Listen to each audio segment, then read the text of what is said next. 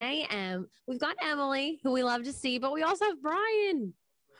Good morning. That's right. I am standing in front of our rhino exhibit. It's gotten completely renovated because we have a new species of rhino here. We've had several species of rhino at the Columbus Zoo, but Brian is a greater one-horn rhino, and he just arrived here in April. Now, this species of rhino is semi-aquatic. They'll actually swim and they'll go in the water to look for plants to eat. And so we've added a brand new water feature here in our rhino yard for Brian. And what's the big deal about having him here? Like, how huge is that?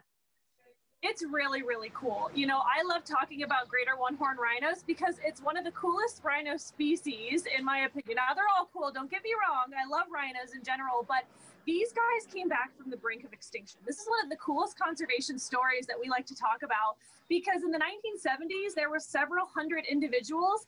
And because of the government working together with conservation organizations and just really strict protection, these guys came back from the brink of extinction, and now there's about 300 or 3,700, I should say, individuals back in Nepal and India in their native home range. And then is there anything that we could do? Is there anything that we need to do in order to help them?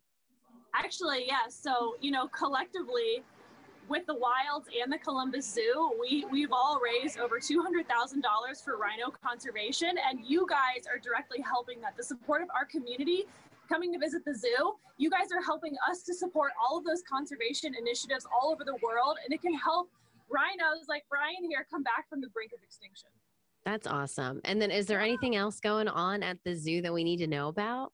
Absolutely. So where I'm standing right now, you get to visit Brian the rhino on the way to the baby elephant area. So if you haven't seen the baby elephant yet, he's pretty darn adorable, and he's inside with his mom Phoebe, and you might see him with his aunt and his cousin, or however you want to say that family dynamic. Rudy and Sunny are two other female elephants, and they actually have just been introduced to him. So you might see them all together during the day, but he is pretty darn cute.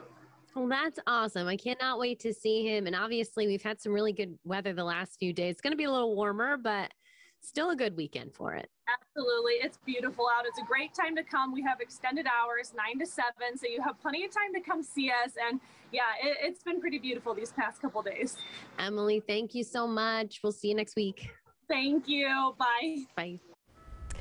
Well, a scary sight for motorists on a Phoenix highway. Big rig jackknifed. It was hanging precariously from an overpass on Interstate 17 Friday. State Transportation